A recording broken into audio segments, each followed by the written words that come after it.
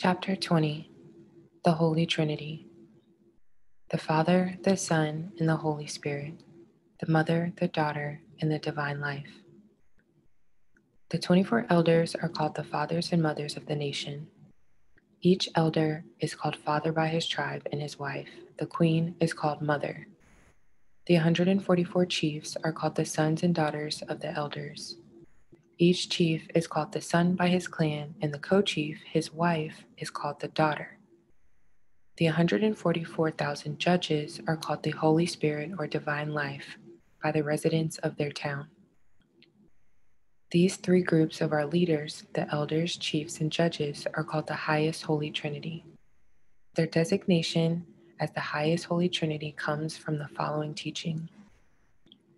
We are taught that the true name of reality, or all of existence, is the Holy Trinity. At the beginning of creation that has no beginning, God created reality in the form of a triangle, or three-sided form, or Trinity. To this day, all reality is created in exactly the same way every time. First, God divided into two, and then into three. And when he and she became three, then reality, or all of existence in the universe, came into being.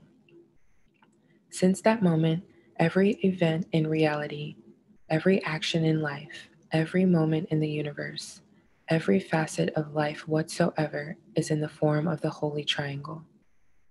We are taught that when a young girl sweeps the floor of her house, that event is in the form of the Divine Trinity. When a boy plays a drum or a woman dances to music, all those movements are in the form of the Holy Trinity or Triangle of Reality.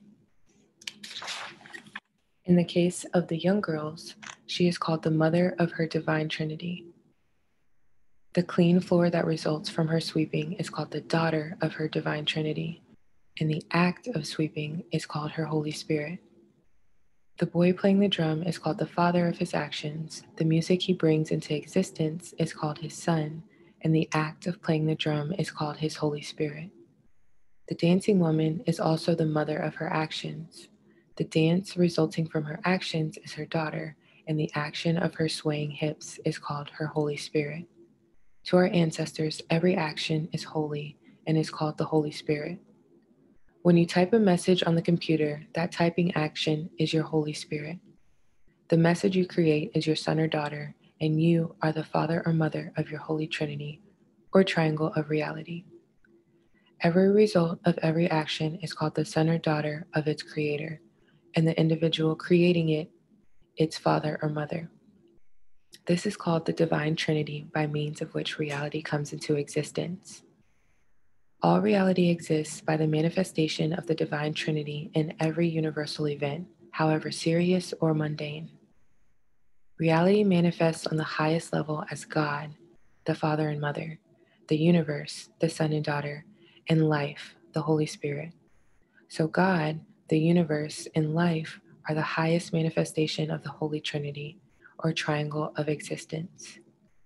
The Holy Trinity is personified on the highest level in the persons of the 24 elders as the fathers and mothers, the custodians of unity, the 144 chiefs as the sons and daughters, or custodians of universal energy, and the 144,000 judges as the Holy Spirit, or custodians of divine life. Our leaders are called the highest Holy Trinity.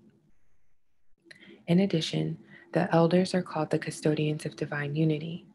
Divine means perfect, complete, whole, or holy. Divine unity is another name for the oneness of God. The 24 elders are also called the home of eternity. When the singers compose their songs, they call them by many other names. The poets use even more names as they feel inspired to sing their praises. But all of the names of the elders, the most popular and most beloved, is simply Mother and Father. In the eternal language of the Black nation, Mother is Ma and Father is Ra. Ra and Ma are simply Rama. That is the eternal name of God. And it is by the will of God that reality manifests on earth in the form of the divine triangle. That is the origin of the expression, the Father, the Son, and the Holy Spirit, also called by our people the Mother, the Daughter, and Divine Life.